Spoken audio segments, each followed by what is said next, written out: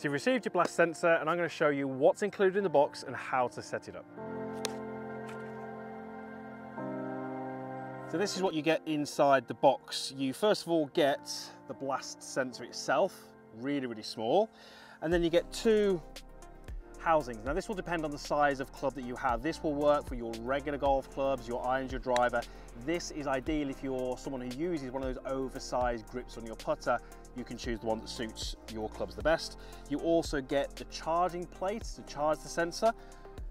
You get the cable, and then you also get a little blast sticker as well. And on the inside of the box, some really simple steps to follow. It tells you to first of all charge your sensor. Whilst you're doing that, you can go ahead and download the free app from the App Store and sign up and create your account. Now the blast sensor can be used on any of the clubs in your bag. So once you've created your account, the next stage is to detail and set all the clubs that you currently have in your set makeup. After that, go ahead and change all the settings, whether it's meters or yards, and then you're ready to capture your first swings. The next step is to put the sensor into the housing ready to go onto the end of your golf club. I'm going to capture some swings with my 7-iron, so the next stage is to put the sensor in its little housing onto the end of the golf club. Just pop it over and secure it in place. On the home screen, I get some really simple choices. Down at the bottom, I get training center, which shows me some drills and some exercises that I can do with my clubs and the blast sensor. I've got just swing, which allows me to capture some swings, and then view videos allows me to look at the previous swings that I've captured using the device.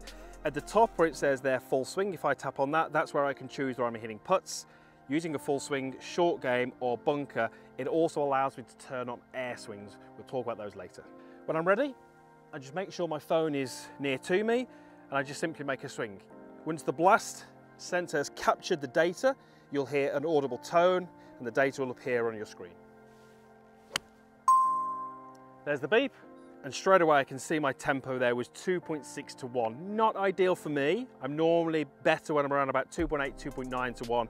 But then I can look down, see all the other data, and then I see swing count there is 1, and I can go ahead and hit 5, 6, 7, however many shots I want in my practice session, and I've got all that data instantly through my phone. Now if you're not at a drive range or a golf course, you can still use the blast sensor and get some valuable data on your golf swing. If you're back to the home screen, if I click at the top, you remember we spoke about air swings before. If I select air swings, what that will do is it will allow me to get data without actually making contact with the ball. So I can work on my tempo, I can work on my swing speed with any of the clubs in my bag, and I don't have to be at a golf facility. That's one of the features that I love because I use my sensor a lot when I'm at home. When you're recording your swing, down at the bottom right, there's a little camera icon. If you hit that, you can actually video your golf swing and get the data on the screen. So if you're working on any parts of your golf swing, you can see that visually and get the data from the blast as well. So a really good feature, which again, I use a lot. So the blast sensor will attach to any of your golf clubs and give you that information instantly through your phone. It's one of the best devices I found to help me with my game right from tee through to the green.